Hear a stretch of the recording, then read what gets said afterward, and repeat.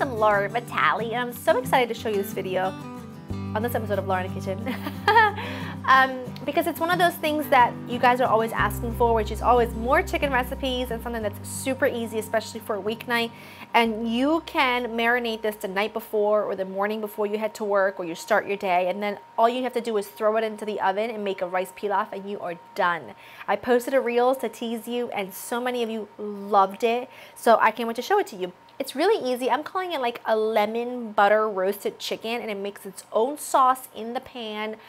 I don't think we can ever have enough roast chicken recipes because it's such a go-to protein. I'm using bone-in, skin-on chicken thighs, which happen to be right now in every grocery store that I have seen. It happens to be the most affordable option and the most available in terms of chicken products, unless you like chicken feet, because I do have those. But we don't need those for this operation. We need the bone-in, skin-on chicken thighs. So I've got about 6 to 8 in here. They vary in sizes in terms of, obviously, sizes, but the thickness are all the same, which is really important. Skin-on bone-in chicken thighs, or chicken thighs in general, really hard to mess up. You can't overcook them because the longer you cook them, the more tender they get. You cook them just enough so that they are perfectly cooked, they are juicy and delicious. So you can't really go wrong, very forgiving, and we are going to marinate these and they're going to be fantastic. And by marinate, I mean I'm just going to do this in here, let it sit for a few minutes, then throw them into the oven because it works just as well. Okay, in here I've got oregano, dried oregano. I've got some chicken bouillon, which makes everything so good, and some granulated garlic. To it, I'm going to add some rosemary. This is my own rosemary, but I've been drying a couple of stems, so I'm just going to use a little bit. Rosemary can be very overpowering. It's also sublime with lemon and butter, so I'd love to add it in here. And then I'm going to go ahead and grate in some garlic. You can just mince it if you wanted to. I'm just going to do about 3 cloves because I'm feeling fancy today, okay? I'm grabbing my salt, a good amount of salt, freshly ground black pepper. Beautiful. And then I'm going to use some all-purpose poultry seasoning or any all-purpose seasoning that you like. I like a salt-free seasoning. You can make your own. You can just take some your favorite dried herbs and your favorite dried spices, and then that way you can really tailor what that seasoning is to you. Like if you like a lot of cumin, you can add that in there. If you like, you could do a little bit of cardamom. You could add anything that you want to really personalize your all-purpose seasoning, and I'm telling you, it is a game changer when it comes to cooking. I'm going to do the juice of a half a lemon, and if any seeds go in there, it is fine by me. It will not hurt my feelings.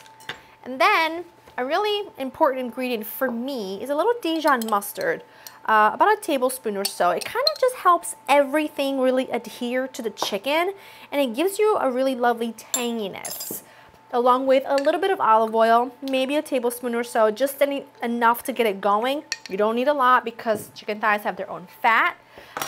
And we are going to be adding some butter to this to really make a really delicious sauce. But now with your clean hands, you're going to go in here and you're really going to massage the seasoning all over your chicken. Just go ahead and add your chicken to a greased baking dish.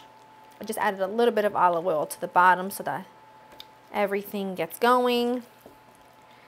Beautiful. Don't leave anything behind. Like I can tell there's a lot of good seasoning in here, so I want to grab that. This little guy is going to help me clean the bowl. That is beautiful. Okay, I'm just going to go wash my hands really quickly and then we proceed. Just going to go ahead and take some chicken stock.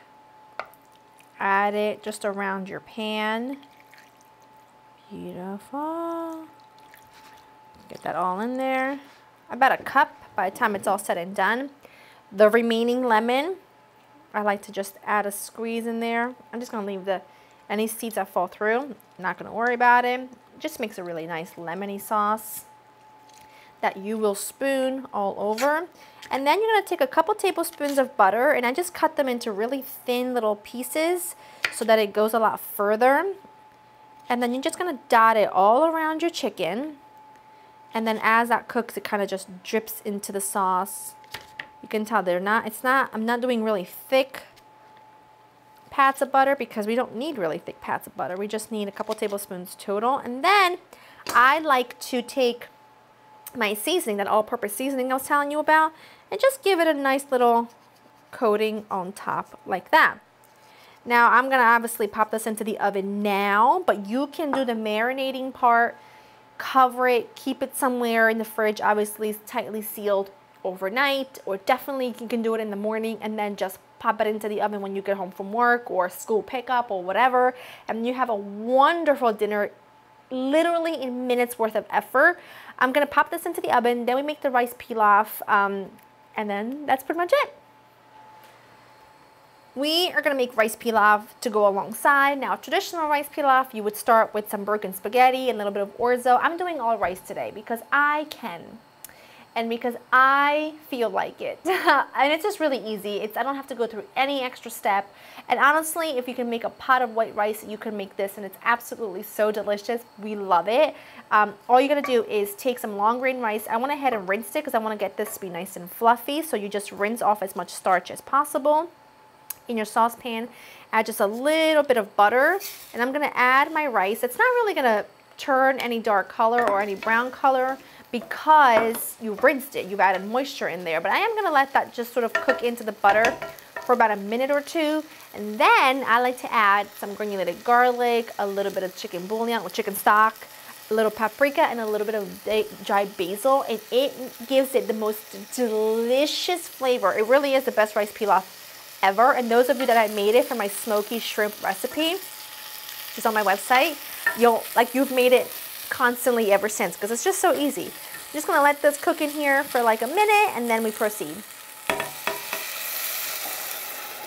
Add your stock and your garlic and paprika and basil and that little bit of chicken bouillon. I like to add a little extra. And now all I'm going to do is bring this to a boil, lower the heat to low, cover, and let it cook for like, I don't know, 18 to 20 minutes. You always have to like look at the packaging because, hey, listen, some rice, low maintenance, okay? 18 to 22 minutes, perfect. Some, they're like between 20 and 45 minutes, okay? I like to pick one that's right around 20 minutes, and every standard long grain rice that's not brown rice will take about 20 minutes. So just keep an eye on it. I don't stir it. I don't do nothing. I just, once it starts to really bubble, put a lid on it, turn it as low as it goes, and I put a timer on for 20 minutes. Then I turn it off, and I don't even look at it until I'm ready to serve. So that's what I want you to do. Don't mess with the pot of rice. Let it be. Rice is perfect. Look how fluffy. Try not to scrape your pan. Beautiful thing. I'm gonna take some of that rice, pile it. This is like a little cook's treat, you know. I'm gonna do a little cook's treat for myself. And then that sauce is boss, okay? And when you serve this, hush bit, gotta tilt the pan, you know?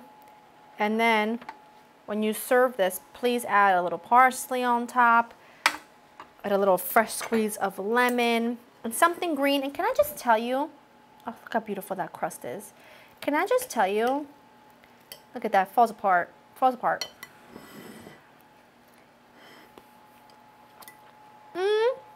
Hot. So hot, so good.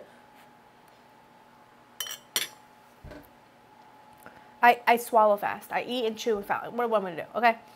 When I say add something green, I don't always think that you need to make a big production out of sauteing freshly cut asparagus or a zucchini succotash or any of that. You can go as simple as taking a microwavable bag of peas, throw them in the microwave for 5 minutes, add a little seasoning, and call it a day. Or you can pull a Lara Vitale. Always have a box of mixed greens in the fridge. You can dress them with olive oil, a little vinegar, or a little lemon juice and a pinch of salt, and now you have a little green. You don't always have to go the extra mile to feel like you're really doing something, because just the fact that you threw something into the oven so that you had a home cooked meal on the table is so much more than enough. So give yourself grace where you can. Go to laurainthekitchen.com for the written recipe. I hope you enjoy spending time with me, and I will see you in the next one. Bye.